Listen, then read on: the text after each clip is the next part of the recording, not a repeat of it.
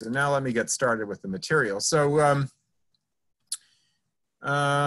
this is a joint work with Boris Botvinnik from the University of Oregon, who I think is actually here today, and Paolo Piazza from Rome. And we have one paper on the archive, and there's another one that will be posted very soon. So let me get started here. So I'm going to be talking about scalar curvature. I'm assuming most people know what that is, but in case you don't, it's the simplest curvature invariant you can define for a Riemannian manifold. And roughly speaking, it measures whether in a small neighborhood of a point, the curvature of a ball of radius r is, it measures whether the volume of a ball of radius r is smaller or bigger than what it would be in Euclidean space. So it's officially defined as the double contraction of the curvature tensor, or what you do to evaluate it is to sum up all the sectional curvatures in all the two planes spanned by a local orthonormal frame. And when you do this, it turns out the scalar curvature of a standard round sphere of radius 1 is L times L minus 1. So this number will actually play a role a little later. That's why I'm mentioning it. Then a spin structure on an oriented Riemannian manifold is a lifting of the orthonormal frame bundle, which is a principal SON bundle, to a principal bundle for the double cover of the orthogonal group. That's the spin group. And it's well known that the obstruction to a spin structure is the second Stiefel-Whitney class, which lives in H upper 2 with Z mod 2 coefficients. And the set of all spin structures is a principal homogeneous space for H upper 1 with Z mod 2 coefficients. That means that this group over here acts simply transitively on the set of spin structures, although there's no canonical base point. All right, now let's go on to the basic topic of this talk, which has to do with when something has positive scalar curvature or not. So, before I get to that, when you have a spin structure on a manifold, then you can define something called the Dirac operator. Most of you probably know about this. If you don't, you can just take it as a kind of a black box, as something that comes with a spin structure. But it's an elliptic differential operator, and it has an index, and the index of this operator can be defined in a refined sense to take values in the group KO lower n, where KO means real K theory. So the group KO lower n is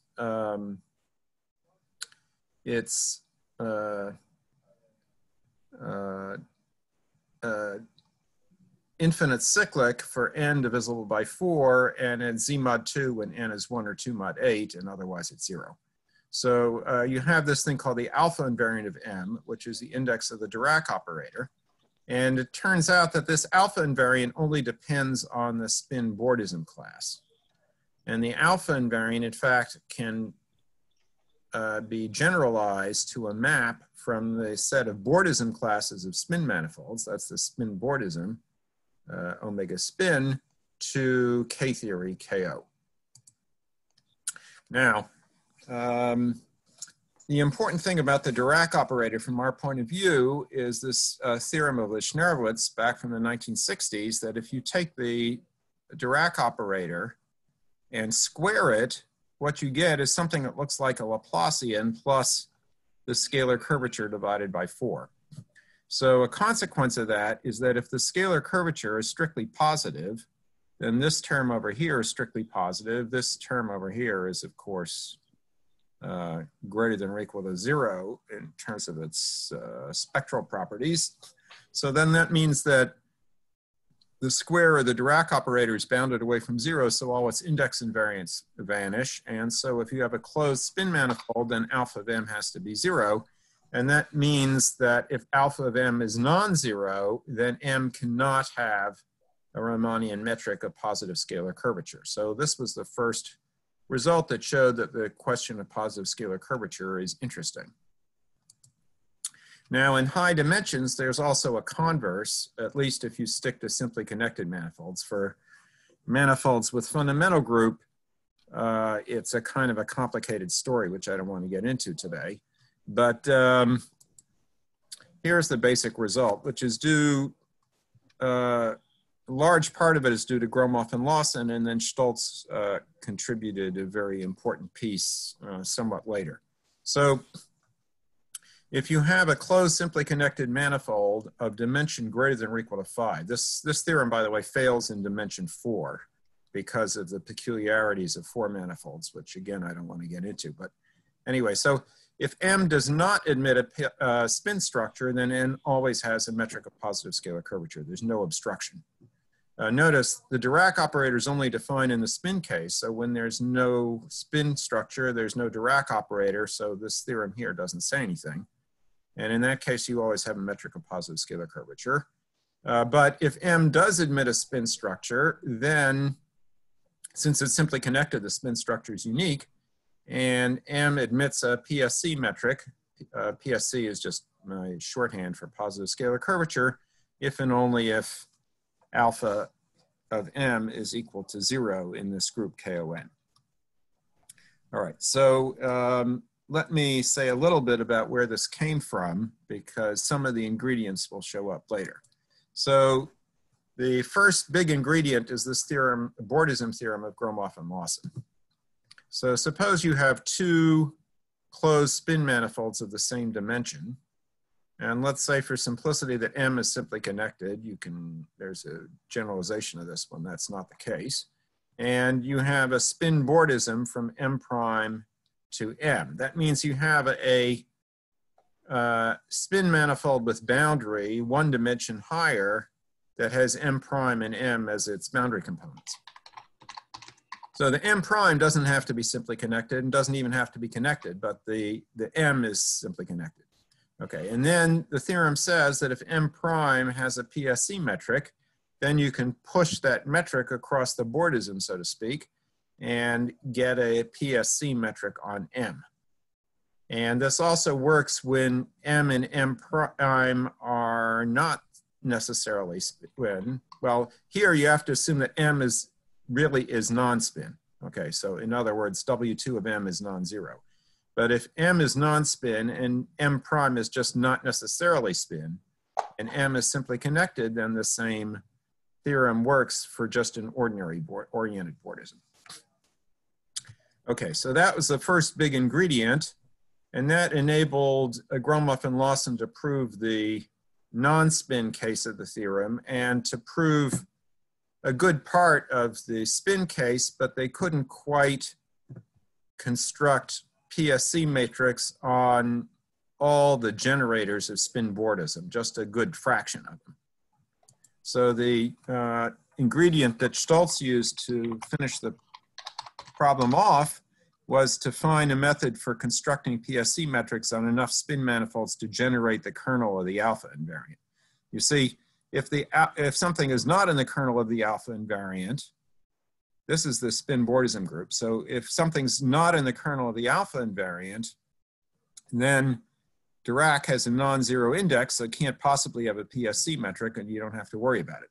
But if something is in the kernel of the alpha invariant, then Stoltz showed that you can basically construct its Bordism class using bundles that have fiber, the quaternionic projective space, HP2, and since this is a nice Riemannian symmetric space of positive curvature, that shows you that you get a PSC metric, at least on something in the Bordism class, and then you use the Bordism theorem over here to get it on your actual manifold. All right, so that's the That's the method of proof. Now, what I want to talk about today is a generalization to pseudomanifolds. So what is a pseudomanifold? Pseudomanifold is some kind of stratified space, M sigma. The sigma stands for stratification, just to kind of remind you that it's not an ordinary manifold. And what that means is that you have a dense open subset, which is a nice manifold, and then there are smaller strata that are manifolds of positive codimension. And there are lots of categories of these things, but here we'll consider the case where this space is compact and there are only two strata. So there's an open stratum, which is smooth, and then there is a closed stratum, which is a submanifold of positive codimension. But the behavior near that submanifold might be singular looking. We'll see what we mean by that in a moment. So what we're going to try to do is to find an analog of the theorem of Gromov, Lawson, and Stoltz for this situation in the case where things are spin and simply connected and the dimension's high enough. Okay, now why would you want to do analysis on pseudomanifolds? So these pseudomanifolds in general have singularities, which may be not so bad, they may be really bad. But examples of spaces that, you know, come up a lot that are pseudomanifolds are complex algebraic varieties or complex analytic spaces, or the spaces that were used by Sullivan and Bose to model cycles in homology theory. So there are all kinds of reasons why you might want to consider these things. They do come up in lots of applications. All right, so today we'll just talk about kind of simple kinds of stratified spaces, which are called Tom Mather stratified spaces of depth 1. So you have an open stratum, which is a nice smooth manifold M open circle here. And then there's a distinguished closed stratum, which we'll write beta M, which is a closed manifold of lower dimension. And the requirement is that this beta M inside M sigma has a tubular neighborhood that's a fiber bundle with fibers that are the cones on some other manifold called the link. Okay, in other words, in a neighborhood of beta M, you have this tubular neighborhood N, which looks locally like beta M in one direction and looks like the cone on L in the other direction. Okay, and so this is called a manifold with fibered L singularities, because each of the you know, the link of the singularity is L, right? Now you can desingularize this thing by cutting it open along the singular stratum. In other words, taking out the neighborhood of the singular set. And then you get a compact smooth manifold which has a boundary. And that's called the resolution. Let's call that M. And then this has the property that the boundary of M fibers over beta M with fibers that look like L. And then if you were to collapse the boundary of M to beta M via this process, then topologically you just get back to this M sigma.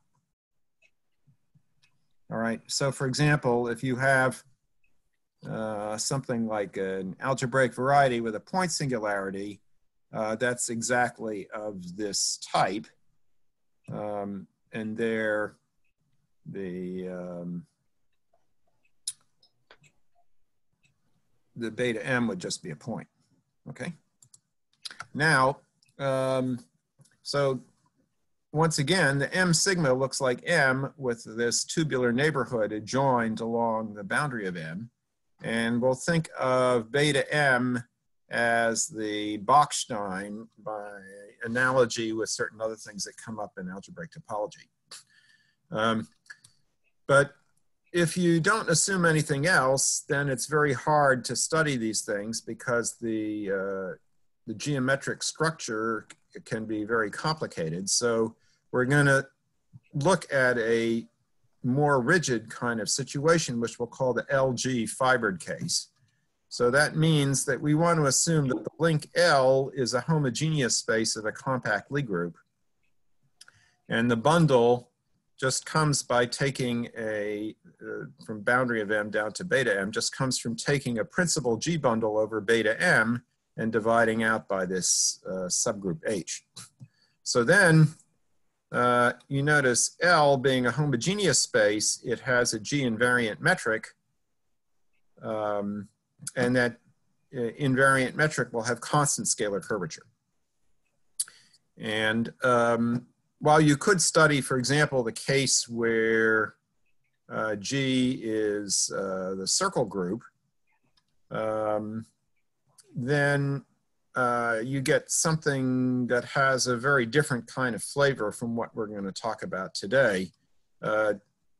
Boris Botvinnik and I actually did study that case, but today I want to talk about the case where G is a compact semi-simple group, like unitary group or orthogonal group or something like that. So let's assume that G is compact and simply connected, and then the L is also simply connected. And so cases of interest are the case where L is a sphere, or L is a complex or quaternionic projective space, or where the L is actually equal to G and the H is trivial. And since G is compact semi-simple, then the GL always has positive scalar curvature in this case. And the scalar curvature is everywhere constant. And the G invariant metric on L, if G is simple, is uniquely defined up to a scaling factor. So you can rescale it in a way. I'll show you what the best rescaling is in a moment. And we'll assume that M and beta M are both simply connected in spin, just so everything is back like the situation of the original Gromov-Lawson theorem. So we're only going to want to talk about special Riemannian metrics on this singular space, those that are well adapted to the special structure around the singular set. So let me explain what I mean by that. Notice if L is equal to a sphere, then the cone on a sphere is a disk. So M sigma actually is a smooth manifold, but we're interested just in metrics that have a very special form. So these are the properties we want. On the tubular neighborhood of beta M, which is a fiber bundle over beta M with fibers, the cone on L, and structure group G. So there you want a Riemannian submersion down to beta M for some metric on beta M. And then you use a connection on the G principal bundle to lift the metric downstairs up to the horizontal fibers of the connection, and you make those orthogonal to a metric that looks like this. So this is a conical metric on the conical fibers. So why am I using this particular form, dr squared plus r squared GL? Well, think about the case where L is equal to the sphere. So then the cone on a sphere is a disk. So what you see over, and GL here is the standard metric on the sphere. So what you see here is just the usual metric on Euclidean space written in polar coordinates. R is the polar coordinate, right? So you have dr squared and r squared times the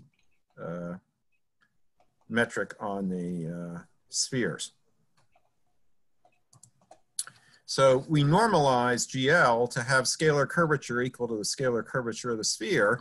And that way, when you use the formula for computing the curvature of a warp product metric like that, it turns out that the vertical fibers of this neighborhood of the singular set are actually scalar flat, just as they would be in the case of a sphere. Remember, if you had a L were a sphere, then the cone on a sphere is a disk, and this metric over here is the Euclidean metric, And the same thing happens here. So the scalar curvature of the vertical fibers is 0. And also, with all these special geometric assumptions, we've arranged for the vertical fibers to be totally geodesic. So it's kind of very nice kind of metric, which is sort of flat in the vertical direction from the point of view of scalar curvature. And then we have whatever curvature you have on beta m down on the base. Then on m, which is the complement of the neighborhood of beta m, you smooth out the G invariant metric on L to get a metric on boundary M, which is then a product metric on neighbor. Actually, this over here, instead of L, this should say boundary M. Sorry, you want the G invariant metric on boundary M to extend to a product metric on a collar neighborhood, and then you extend it to all of them. And you have to transition from the warp product to the flat product, but anyway, that you can do that in a sort of nice canonical way. So here's the basic question. Suppose you have one of these pseudomanifolds with the LG fibered singularities, and it comes from all this structure, which is fairly rigid. So you have the M, you have the boundary M fibering down to beta M, and remember that this thing comes from a principal bundle over beta M with group G, and boundary M is just what you get from that principal bundle by dividing out by some subgroup. So suppose the M and the beta M are simply connected in spin. When does this thing admit an adapted metric of positive scalar curvature, adapted in the sense of the previous slide? Okay, so here's the basic theorem. First of all, there are two obstructions to being able to do this. And they both come from index theory. So one is the index of the Dirac operator on Bach. So that's this alpha of beta m. The dimension of beta m is n, that's the dimension of m, minus L, which is the dimension of L, minus 1. And then there's another index invariant, which we'll call the cylindrical alpha invariant. And the way you define that is as follows. You take this manifold M. Remember, its boundary has positive scalar curvature because it's fibered with fibers that look like L. So you take boundary M cross an infinite, half-infinite ray, and you take the product metric on this cylinder. So you just take the metric that you had on M and extend it over the cylinder, and now you take the Dirac operator on this thing. Now, this has positive scalar curvature on the end, and the only place where the scalar curvature might be non-zero is, I mean, might be negative, is somewhere in here. So that you can check that implies that the Dirac operator is still Fredholm, still has a well-defined index, and that gives you this cylindrical alpha invariant. So this lies in KON, where the n is the same dimension as m. Okay, so now the proof of that is straightforward, but not completely trivial. You have to do some calculations with the O'Neill formulas for Riemannian submergence to check that having PSC on M sigma implies you have PSC on the base. So that's what gives you the vanishing of the alpha invariant to beta M. And then to check that, you actually have to properly normalize the radii of the cone. So I didn't talk about how to do that, but that's still another constant you have to set correctly. And then, as I mentioned, the fact that the alpha invariant for the cylindrical manifold here is well defined comes from the fact that you have positive scalar curvature on the cylindrical end. And obviously, if you had positive scalar curvature everywhere, then the Dirac operator would be bounded away from 0 everywhere on the whole manifold, and so this alpha invariant would be 0. So that's why this is also an obstruction. So you have two obstructions here. So both of these have to vanish in order for M sigma to admit a metric of positive scalar curvature. Now, what we want is a converse to that. So we want to find a necessary and sufficient condition to have one of these adapted PSC metrics. So how are you going to get a converse? Well, here's the converse theorem.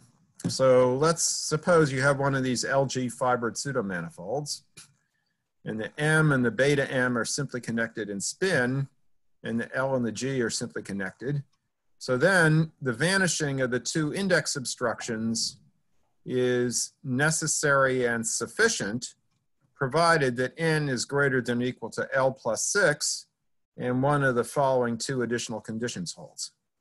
So this condition over here is put in order to assure that beta M has dimension at least 5. Okay, so what are the additional conditions? One is that L is what's called a spin PSC G boundary. I'll explain what that means in a moment. And then there's another one, that the Bordism class of the map from beta M to BG, which classifies the principal G bundle over beta M that defines the LG fibered structure. You want this Bordism class to vanish in the spin Bordism group of BG. So if either of these conditions holds and you have the dimension condition, then the vanishing of the index obstructions is not only necessary, but also sufficient. So let me explain how we actually prove this theorem. So first of all, I have to explain what that spin PSC G boundary meant. So this was one of the conditions you could assume. So that means that this L, the link, is the boundary of some other manifold L prime, which also has a G structure. Now G acts transitively on L, doesn't have to act transitively on L bar. But L is the boundary of another G manifold where the L bar has a metric of positive scalar curvature that's a product in the neighborhood of the boundary. And this condition of being a spin PSC G boundary holds if G is a simply connected Lie group, or if L is a sphere, or if L is an odd dimensional complex projective space. You might ask, well, what happened to the even dimensional complex projective spaces? Well, those aren't spins, so they don't really fall into the framework we're talking about.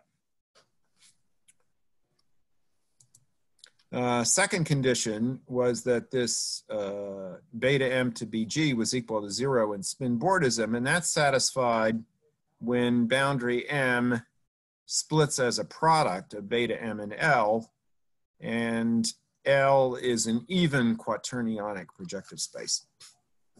The case of odd quaternionic projective spaces is not totally clear, but of course the first odd quaternionic projective space is HP1, which is the same as S4, so that was actually covered in the other case. We don't really know about the others, but anyway, so this already covers a lot of the situations that I mentioned at the beginning, where L is either G itself or it's a sphere or a projective space. So the dimension restriction n greater than or equal to L plus 6 is needed because we need to apply Bordism and surgery methods, and for that we want to basically use the idea of the Gromov-Lawson theorem, which used surgery theory in dimension greater than or equal to 5.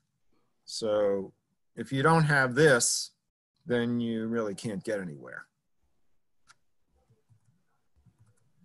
Okay, so that's where the dimension condition came in. So as I mentioned, we're going to use Bordism methods, so we have to explain what the Bordism theory is here.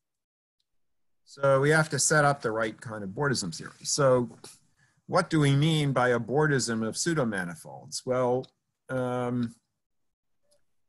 you take your pseudomanifolds and you resolve them, and you have these resolutions m and m prime, and then the Bordism is really a Bordism with corners of this thing. So here's a picture, a sort of schematic picture. Here's m prime with its boundary, and here's m with its boundary. And then the boundary, the thing that constitutes the Bordism between m and m prime is this sheet that sort of goes across here, this W, which is actually a manifold with corners. You can see that. And its boundary has two pieces. There's one piece that consists of m and m prime, and then there's another piece that's a ordinary spin Bordism between boundary m and boundary m prime. Okay, so this is the usual meaning of Bordism of pseudomanifolds. This has been studied by topologists before, so this is not really a new concept, but that's the picture you want to keep in mind. So then we want to build in the LG fibered structure, and then when you do that, you get Bordism groups that fit into a long exact sequence. So the long exact sequence looks like this. Here's this mysterious Bordism group of LG fibered singular manifolds of dimension n. This is the usual spin Bordism group in dimension n, and this is the spin Bordism in dimension n minus L minus 1 of BG. And here, it's easy to explain what these maps are. So I is simply the map that you get by thinking of a closed manifold as a pseudomanifold with empty singularities. So obviously you have a map from here to here. Beta is the Bachstein map. You take your M sigma and you map its Bordism class, the class of beta M going to BG, corresponding to the principal G bundle that defines the LG fibered structure.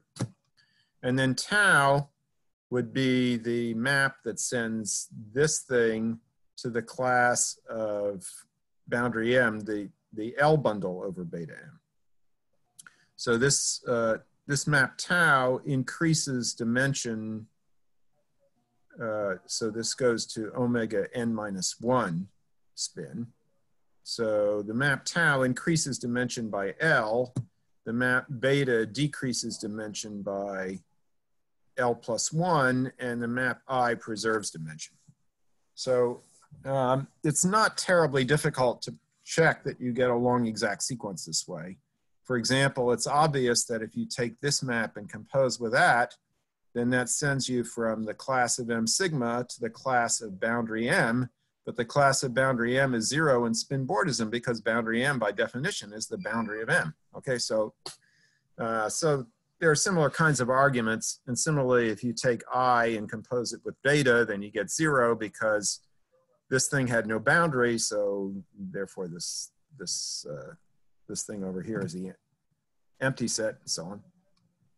So it's very easy to check that you have a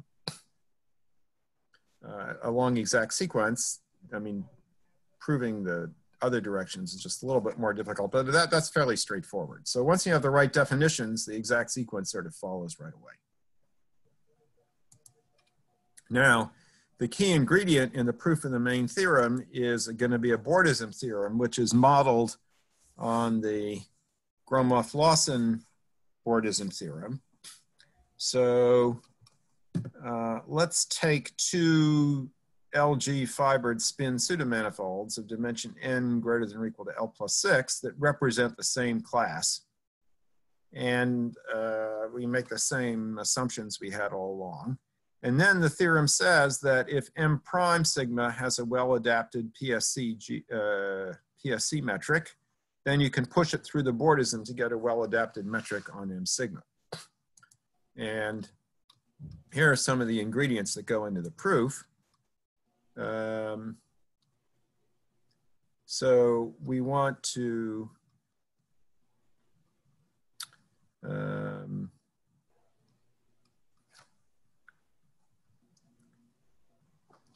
hold on a second. Let's go back here. So that's the Bordism theorem. And what you want to do is apply the Gromov-Lawson Bordism theorem, which you just looked at. That was it. Yeah. And we want to apply that first on the Bachstein and then on the interior. So going back to the picture here of what the Bordism looks like, so you have this ordinary Bordism from boundary M to boundary M prime, and then this is compatible with the LG fibered structure, so you get a Bordism between the Bachsteins, and then you apply the Gromov-Lawson theorem over there. So you push the metric across over there, and then you have to extend it. It's extended out over there, and that requires looking at surgery on the interior. And so that's basically how this theorem goes. So once you have the Bordism theorem, now here's the way you prove the theorem. Suppose you have M sigma as in the main theorem with the two vanishing index obstructions. Now, the first condition was that alpha of beta M is equal to 0 and dimension of beta M is greater than or equal to 5. So then you can apply Stolz's theorem to beta M, and you know that this has a PSC metric. Now, under the two extra conditions in the main theorem, either L being a spin PSCG boundary or with class being 0, then that enables you pretty easily to construct a spin pseudomanifold that has an adapted PSC metric and has the same Bachstein beta M. So you have this M prime that has the same Bachstein. So if you subtract these two spin Bordism classes, then by the long exact sequence, let me go back over here, you had two things over here that went to the same thing over here, so they therefore come from something back there. So the difference between these lies in the image of I. In other words, it comes from some closed spin manifold, M double prime. But now the alpha invariant is additive, so you can check, well, M prime sigma has a PSC metric, so alpha sil of M prime is equal to 0. And then alpha sil of M has to be equal to alpha sil of M prime plus alpha of M prime, but alpha of M was equal to 0 by assumption, and alpha sil of M prime was equal to 0, so therefore by the additivity of the alpha invariant, alpha of M prime has to be 0, and then M prime also admits a positive scalar curvature metric. So now your M sigma is bordant just to the disjoint union of M double prime and M prime sigma. This thing has an adapted positive scalar curvature metric, because this, you have positive scalar curvature here, and you have positive scalar curvature over here, and the singularities are all in this component. So now you can apply the Bordism theorem and just take that metric and push it over to here, and you're done. So M double prime is simply connected? The M double prime can be taken to be simply connected, yeah. Okay. Now, I'll just mention some other stuff that we've been doing, which isn't in the paper that's already posted on the archive. This will be in the sequel paper that's about to come out. So we've been trying to understand the topology of the space of adapted PSC metrics, assuming that that space is non-empty. And here is a very interesting fact about it. So here's the theorem. Suppose you have an M sigma, which is an LG fibered pseudomanifold as before. So there's a forgetful map where you just take your metric data on M sigma and you just attach the metric on beta M. And remember, we said that if M sigma in an adapted PSC metric, then the metric on beta M has to have positive scalar curvature. So you get a map like this, and if this space is non-empty, then the theorem says that this restriction map is surjective. That's not immediately obvious. And it has a non-canonical splitting, which is even much less obvious. In other words, given any metric of positive scalar curvature on beta M, you can lift it back to a metric of positive scalar curvature up here, and you can do that in a way that sort of depends continuously on the metric. So that tells you, since this map over here is split, that the homotopy groups of R plus of beta M inject into the homotopy groups of R plus of M sigma. The big advantage of that is that homotopy groups of R plus of beta M are just homotopy groups of R plus of a closed spin manifold, and that's something that's already been studied quite a bit. So there's a great deal of literature on that, and there are index methods that can be used to show that this thing has non-trivial topology. So, for example, in many cases, it'll be disconnected and have complicated homotopy type. And here's the basic idea. So there's a rather amazing paper of Botvinnik, Ebert, and Randall Williams, which shows that if you have any closed spin manifold, or not even closed, it also works for manifolds with boundary, then the space of positive scalar curvature metrics maps to something constructed out of KO, and this map is close to being surjective on homotopy groups. So that means that this thing has to have very complicated topology, pretty much as complicated as KO. And then from that splitting result, you can take that and push it back to get the fact that this thing has to have very complicated. So, as I said, you can apply that either with x equal to beta m, or you could apply it with x equal to the n sphere, and then just think of m sigma as being m sigma connected sum with a sphere, and by changing the metric on the sphere, you can sort of change the metric on the whole thing. And then that gives you a way to map the homotopy groups of R plus of the sphere into here. And so that also can be used to show that the topology is rather complicated. So the upshot of all this is that we know in many cases necessary and sufficient conditions for this space to be non-empty. And when it is non-empty, then it probably has very complicated topology. We have some sort of partial results about exactly what it looks like, but this is sort of enough of a sketch to give you an idea. So that was 50 minutes, so maybe I'll stop here and people can ask questions. Jonathan, you started late. Well, I sort of, I think, covered what I was planning to talk about, so yeah. Okay. So any question or comments?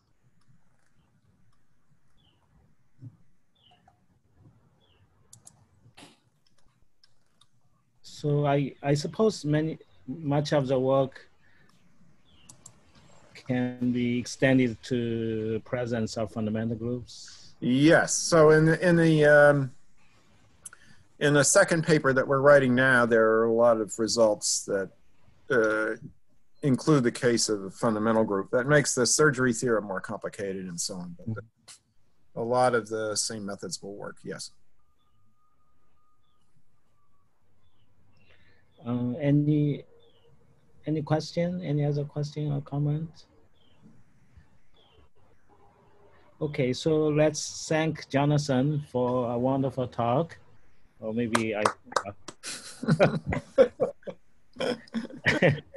And so I guess this is first Zoom seminar, but if you would like to give a talk, or if you know someone who is interested in giving a talk, you can send an email to Sean or myself. The next speaker will be Boris Taken from Northwestern.